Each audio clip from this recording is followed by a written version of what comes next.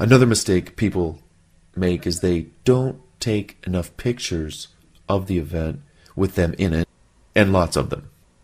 Smile, say cheese. Hey, don't forget to take at least one photograph of you with someone at the event, of course. Also, take at least one photograph with you and the host of the event. After the event, you could send those photos to those who were featured in the photo for their use and posting online wherever they want to, if they want to. Encourage them to do this. This is a great way and a great time to send a thank you note as well to the host, especially if you send your photo to them for their use as well. If they post your photo on their networking company website, just imagine the exposure you get when you do something like that. It can help you with future networking events upcoming. By taking one or more photographs at the event and posting them online, this lets other people online, those who couldn't make the event, know that you're a mover and a shaker. Others really get the impression that you are somebody. You represent action and motivate others to want to know more about you. In some rare instances, be mindful about the photo you're taking and let the other person know that you'd like to post it on your website or on some kind of social media website, per se. While it's not a requirement, it's just a courtesy to kind of ask permission. Hey, do you mind if I post this on my website? Even though you're at a public event. Some people, you want to be kind to them, like in the sense that maybe they're uncomfortable with themselves on camera, or for whatever reason. Just ask. It's nice. Again, it's not a requirement. It's just courtesy to ask. In this way, you kind of gain instant rapport with them, those in the photograph. But here are some places that you can put your photograph just as a reminder. When you take those pictures, here's where you can put them. Facebook, Instagram, Photo Bucket, Pinterest, LinkedIn, Twitter, your own website, anywhere else that you can think of. This is great for your business and branding. The more you are seen out there, and that's really what we're talking about. It's just being seen. That's kind of low cost to be seen. When you're seen out there, even people who missed the event you attended, seeing you in so many photographs make people think and feel like they already know you. This can translate easily into a call or an email to you with confidence on their part. Hey, you just look like somebody I wanted to reach out and talk to. Perhaps your services can help me. I clicked on your link and I went to your website and I read all about it. Do you have a few minutes to talk to me about XYZ? Many times, these people are calling you, maybe out of the blue. So definitely take some time and see what they want. Taking photos is another great way to connect with people, especially if you are taking a lot of them with groups of people. Make this a habit. Ask, hey, can I take a picture of all of you? I'll take your picture, you take mine, take us, all of us. Group picture. By the end of the night, you might end up with 10 to 20 great pictures with a lot of people in it. Select the best and upload them all if you want. Again, do send those photos to those people taken in the photo so that they can share it on their networks. And then you're on your way to becoming a well-known and quickly recognized while you become a familiar face to many. Walk tall, walk confidently. Walk like you're ready to pour 1,000% of energy into meeting each person one-on-one for the very first time. Appear before them with a radiant smile, shoulders back, ready to lean in for a firm handshake. Even if you don't feel like you can. Practice makes perfect, right? Get excited. Get pumped. Get into your happy to meet you mental zone. So when you do meet someone new, they sense your heightened energy and feel as if they could confidently express what they do and what they need in hopes that you might be able to help. By circulating throughout the room like this, leaving a trail of inspired conversationalists, imagine your presence at a networking event, sending out an aura of magnetic energy that attracts the right attention and reaction from people who might be saying, "Did you meet that guy? Did you meet that gal? Did you meet? Wow, what a great conversation. Oh, you definitely need to go meet him or her. Come, let me introduce you. I actually want to go back and talk to them again. Come on, let's go check it out." Be the first to reach out to people. You may not be the host of the next networking event, but there's no reason why you can't be the star by being the most accommodating person in the room, reaching out to people who are struggling to meet others. While we all tend to be attracted to those people who are either the center of attention or appear successful, there are individual gems out there to meet. All you have to do is meet them for the first time, and everything else unravels nicely. So be outgoing enough to make people feel welcomed. You might even be mistaken by someone thinking that you're the host. Not a bad mistake. Accept the compliment. We never know if that quiet person may know someone who can introduce you to someone you need to meet.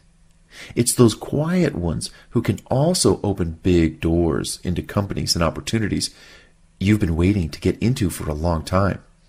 Leave no stone unturned. Talk to as many people as you can, even the quiet ones.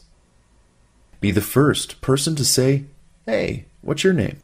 Not initiating the "hello, what's your name" question actually wastes your time. With so many people in the room to meet, you can't wait on people to come up to you or approach you, so you got to approach them. Many people are shy and feel awkward meeting new people. Not you.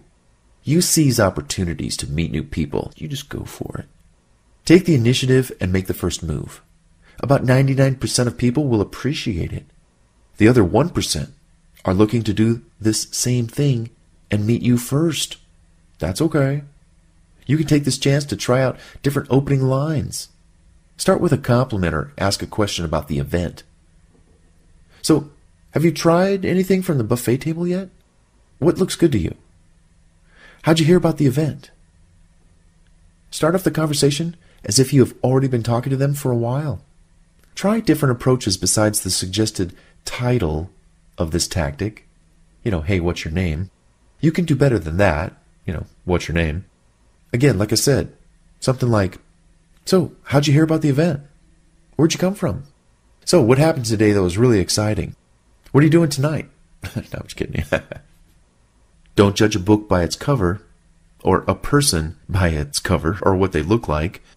This is a typical mistake people make. They think, "Oh, look how that person is dressed," or "how he or she is not working the room. I'm not sure I want to meet that person." Little do you know that that person you don't want to meet actually might turn out to be the person you do want to meet. Throw away any judgmental or elitist attitudes and be open to meet everyone and anyone. Someone you haven't even met yet may be one of your biggest fans and can refer you to an ideal prospect, maybe introduce you to a whole new world you never would have known before. Or, had you not taken the time to disregard your prejudices and actually spend a few quality minutes talking to this person you misjudged, you could lose out on so much. So again, don't judge a book by its cover. Don't judge people by what they look like or how tall or short, or doesn't matter. That one person might hold the key to advancing you to the next level. You don't know. Be nice to everyone. You never know who's standing before you, behind you, or next to you. Be gracious to everyone in the room. Everyone has a story. Everyone has life's pressures and anxieties and triumphs and successes and failures. Be generous with yourself to everyone. Again, that person you are kind to just might be the person who can help you along your journey to the next stage of your own success. People love helping others who are sincere and authentic and real. Talk less, listen more. Another mistake people make. Have you heard the saying, "We were born with 2 ears and 1 mouth"? Translated, it means don't talk too much and listen more. Let the other person do most of the talking without interrupting. This will allow you time to think about what is being said, so you can reply with information and relative questions which will make a knockout first impression. No one likes to be fire-hosed to death with a non-stop spray of never-ending words. Talk in sound bites and complete phrases that can be easily understood. Don't talk over someone. Pause in between, providing ample openings for the other person to kind of reply and get a word in edgewise. Have you ever been in a little conversation where somebody's doing all the talking and it's like, whoa, I want to respond to 10 things that they just said. So when you talk, ask more questions versus making statements. Keep the focus on them. It's perfect to keep the conversations to about 70-30. That is, 70% represents the other person and their conversations towards you, and then 30% represents your responses and the time you spend with questions and statements stimulating more conversation. So 70-30. Not too much like 80-20. Well, and you know what I mean, 70-30, 80-20. You get the idea. A majority on their side talking and a minority on your side talking, because your statements are mostly questions. You're hunting for information. We've been to many networking events and listened to networkers that talked nonstop while trying to convince you that they have the best product or service since sliced bread. Maybe they do. Or maybe they're lonely and don't get out much. This is your chance to kind of channel the conversation and make it move in the direction that gives value to both sides. Most people's brains can't remember much about the conversation anyway, let alone all the people that they meet at an event. So keep the conversations interesting, short, brief, productive, leaving openings for people to continue the conversation later when time permits, possibly afterwards at a scheduled time. If you have a product or service to sell, focus on the outcomes, the results, and the experiences of others. Stories sell, so there's no need to tell folks what you do per se if you can narrate in an entertaining and effective way with stories, telling stories about yourself, and even better, with a sense of humor. Maybe you can relate a success story that would appeal to the group and give them an idea of how you handle a certain situation, but just don't overdo it. And many times when you're telling these stories, you know that since you asked them a lot of questions first, the stories you do tell tie in right on, bullseye, with what that other person was talking about. So talk less, listen more. That's something we all need to work on. Maintain a little mystery about yourself when talking to others. Okay? A lot of people don't do this. They don't think about holding back a little bit, maintaining a little mystery about themselves. I know that I do it a lot, and Noah's always like, Bart, tell them what you do. Like, I will, in time. I'm asking them questions. Don't give away the farm and tell everyone everything about what you do up front. Retain some element of mystery about yourself, encouraging people to ask you more questions. Like dating, you don't want to give away everything up front. Tease a little, talk a little, dance a little. Leave something to the imagination so that it draws interest in you from other people. Otherwise, if you tell them everything, they might say, okay, thanks a lot for all that. I don't have any questions for you. I've got to go. Maybe we can talk later. Yeah. Don't count on it. Making people feel they want to know more about your products and services helps draw them in closer to you. By invoking some mystique and telling your story, they're hooked. For example, many people today have few streams of income, sources of income. We've been to events where people felt they needed to give you a full report on everything that was going on in their business right now, down to the bottom line. Focus on one topic at a time. It's not easy for people to engage in a dialogue when time is restricted. Save your other activities and interests for that follow-up call that you make after the event. Again, just maintain a little bit of mystery, tease a little, never leave your customers wanting more, never leave people fully satisfied. Oh, hey, time's out. Hey, look, I want to kind of move around and meet some other people tonight because we're limited on time.